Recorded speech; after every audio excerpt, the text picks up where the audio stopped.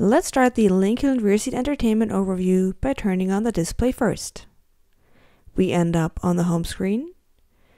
The display has no touchscreen function and can only be navigated by using the buttons in the bottom row.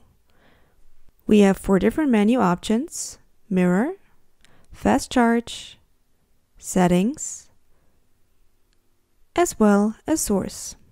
Source offers several media sources such as USB, SD card, Sling Player, which is used to watch TV, Miracast to share a phone screen, SmartStream, which can be accessed via the Lincoln app, and even an HDMI slot. The respective slots are located on the right side of the display.